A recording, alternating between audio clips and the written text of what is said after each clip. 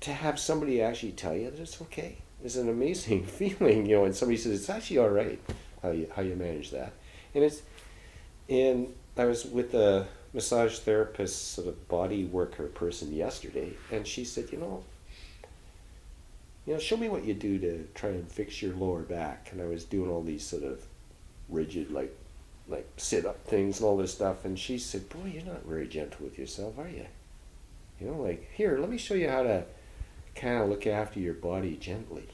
And so there was all this, like, I was expecting this, like, really serious, deep massage from her with the elbows and all that stuff. And what I got was her sort of touching me and just kind of working with me, this sort of cranial sacral thing and all that stuff she was doing with me.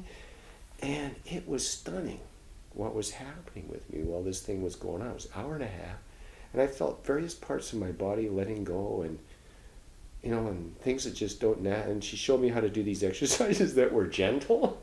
And I realized that I'm very tough on myself. And so for somebody to just say, look, it's okay, it's actually okay for you to feel these senses of guilt and regret and pissed offness and whatever else you're feeling, it's actually all right. It goes along with this. And and it was good for me to go see a couple of the counselors at hospice, even though I didn't actually burst forth emotionally.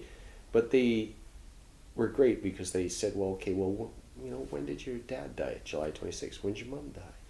September 13. When's your buddy die? September 27. Well, on average, they said, well, just from experience of talking to people, it's about 90 days for it to really come home somehow. And that's when people really start to deal and feel things. And it can take as long as it takes, and it's okay, and how it comes about's okay, and if it doesn't come about, that's okay too. And it was just like, that was probably the best. That and the body work I did with somebody yesterday is probably the two greatest things, is people just giving you permission to be however you are and handle it however you handle it.